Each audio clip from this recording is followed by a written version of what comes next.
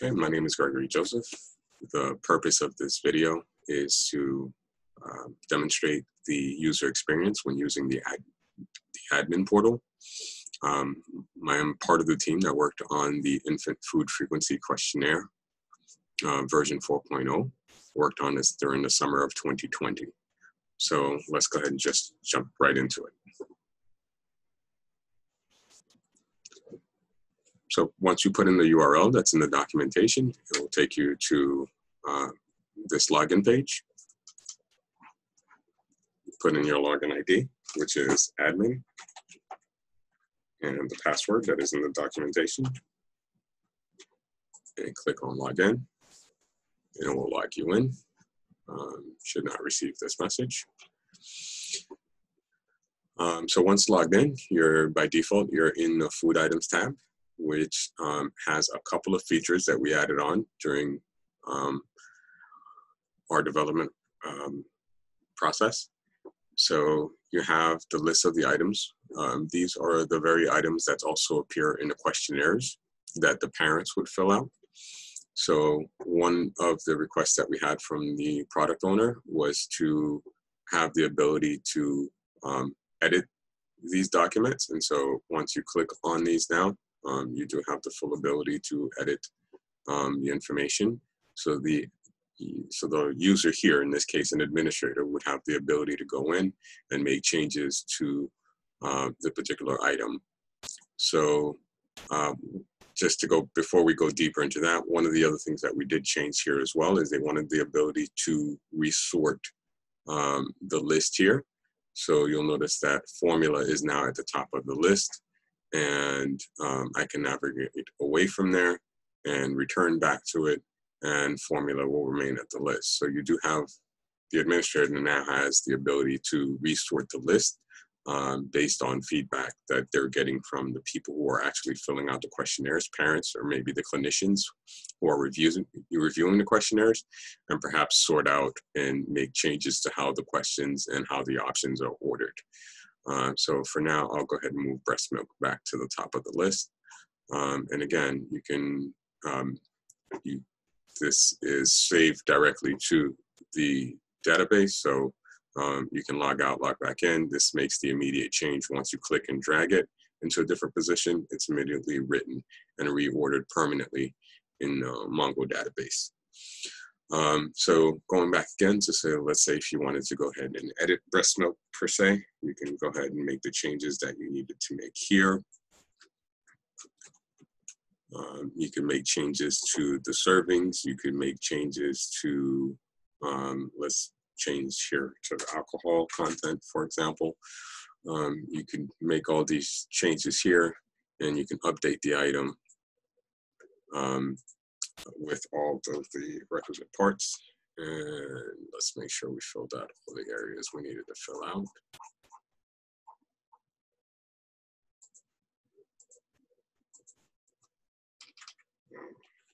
It's milk, and you can update the food item, right? And you see the changes that are saved here, made to it.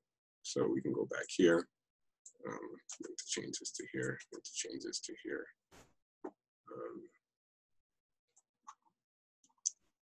And I think we erased this.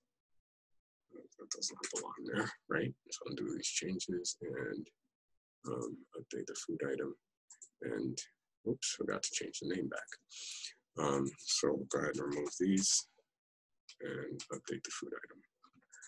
Okay, so that's back to the way it was before. You can also add in a new item if you wanted to. And so we just create a test item. Put in the servings. Portion size, maybe one. And whatever here.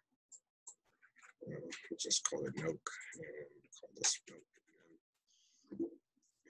And it's just say it's 130% of the iron requirement. You add the food in. The food is successfully added in. It appears on the list here. And you can make changes as well here to move it. And then So that would be a way for you, the administrator, to add another item to this list if there is something in the future that they wish to add in.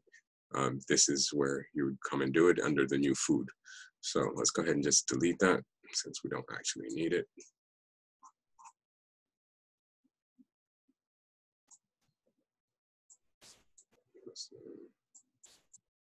Yeah. Let's delete that. Okay, so that item is removed. All right, so the next tab we have is a list of the clinicians. I'm sorry, the list of the clinics that are actually in the program. So this is where the administrator would go in to add in a new doctor's office or hospital that's going to be participating in the program. And so you simply just put in a new clinic. In this case, we'll call it house. And location is somewhere. And you can go ahead and add the clinic, and that clinic is then added in here. Okay, so that's available. By default, it doesn't put a clinician here. But if you were to go, let's say if you wanted to edit Mercy Hospital, you can go in here and edit Mercy Hospital and change the head clinician that's there, or that's responsible, or the person administrating the program at that particular location. So you can make those changes and edits. So let me go ahead and update that back. What you can do is when you go to create users, which is the next tab, you can actually select users, and you can add the user into a particular destination. So in this case, I can change user clinician 5 to Greg's house, or I can change the clinician 5 to FIU clinic. The reason in this case clinician 5 was there is because prior to doing this demonstration video, I created clinician 5 as kind of a test creation, and it was assigned to Greg's house. So once I delete Greg's house, clinician 5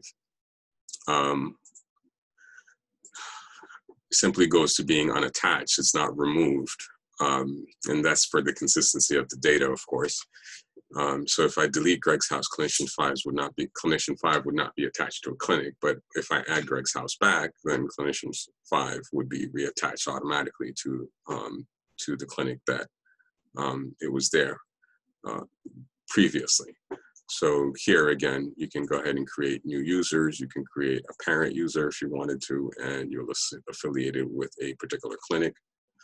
And so you add in the user, and then all of a sudden you have a new parent that is also affiliated with Greg's house. Just as you added these for the users, you can go in and delete the user as well, and the clinician is deleted. Just to show how these are linked, so I'm going to go back to the clinic, and I'm going to delete Greg's house. All right, so that's no longer one of the clinics. And parent 5 is no longer attached to a clinic, so it's just open. So just in case if a clinic drops, that doesn't necessarily mean that the parents who have been filling out the surveys are all removed, so their data will remain. And vice versa. So if a parent is removed, of course, it wouldn't remove anything else that they're attached to. So there's some independence there. There are some filters that are here as well. So you can filter to show particular types only. And you can search for a particular person as well. Okay, and so it is, it will look for in either case. So it's not case sensitive per se. It would give you all the results that come up. You can even filter by a given clinic as well, so you can see everything that's affiliated with FIU clinic or everything that's affiliated with Mercy Hospital. Okay, so that's the user tab here. Again, you have the ability to add new users here. In the clinics, you have the ability to add new clinics here. You're also able to see all of the questionnaire results from the administrative portal as well.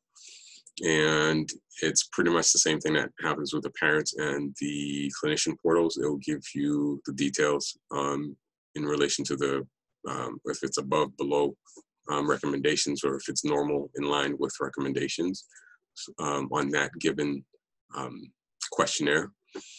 You're able to expand the results so that you can actually view the results, and you can actually collapse it from down here. Or again, if you're still in the upper section, you can collapse it from up here as well. And you see there's quite a few of them that we filled out during the course of testing. And then here, we also have the recommendations. And these are typically the recommendations that are displayed to the parents. As far as these are pretty much an educational effort to let the parents know what the child should be taking in on a daily basis. And one of the things that the PO, one of the major differences between version 3.0 of the project versus the version 4.0 that we're leaving behind is that we had to go in and make changes to how these recommendations were displayed, which required the CSS changes. And we also had to give the admin, based on the PO's requirements, the ability to go in and edit the text that's here. You never know what's going to change in the future, so we implemented the ability to kind of just click on the text that's there, and you're able to open it up. And you can do them all at once, but you can click update, and this is immediately saved again to the database. So if you navigate away from it, you return back to it, that information is already stored, changes are there immediately. And it makes it nice and easy for the administrator to go in and make global changes to these recommendations. So whatever changes occur here in the admin portal would appear for both clinicians and appear for the parents as well. So this was an important feature, as well as getting the web deployment. This was an important feature for the product owner, and we're able to get that done here and changed here. So that's it. To recap, you've got the food items. You're able to sort the items here. You've got the clinics. You're able to add clinics in here. You've got the users, and you're able to add and delete users from here as well. And you've got the questionnaire results, which you're able to view all of the questionnaires from all of the different places, different clinics in one place as the administrator. And you're also able to make global changes to the recommendations